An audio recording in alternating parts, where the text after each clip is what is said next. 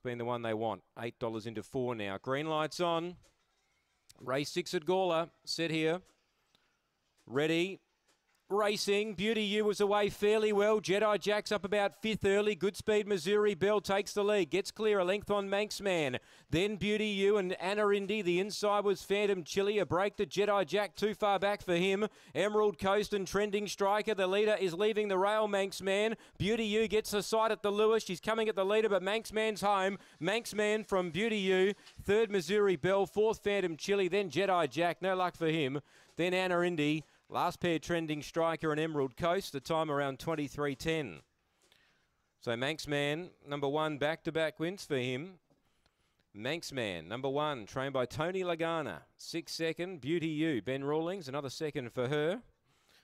And 2, Missouri Bell gets 3rd ahead of 5, Phantom Chili. 23:13 the run. It's 1, 6, 2 and 5. 3 lengths the margin by 2 1/4. 3 by 2 1/4, 1, 6, 2 and 5. Jedi Jack, no luck for him, and he'll save for another day. 1, 6, 2, 5, race 6, and the winner, Manxman, back-to-back wins, just outside his PB that win, but he's got the job done. 1, 6, 2, 5 after race 6, the second leg of the quadrilla.